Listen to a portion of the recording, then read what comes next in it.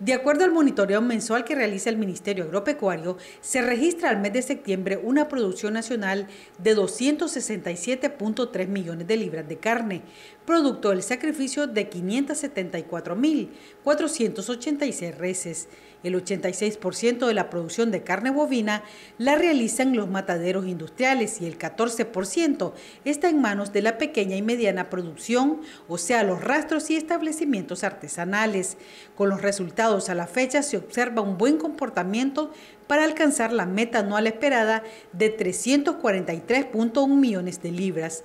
Asimismo, la producción mensual ha permitido mantener abastecidos los mercados nacionales y estables los precios para el consumo de las familias, además de incrementar los volúmenes de exportación, los que al mes de septiembre generaron ingresos por un valor de 5.645 millones de dólares.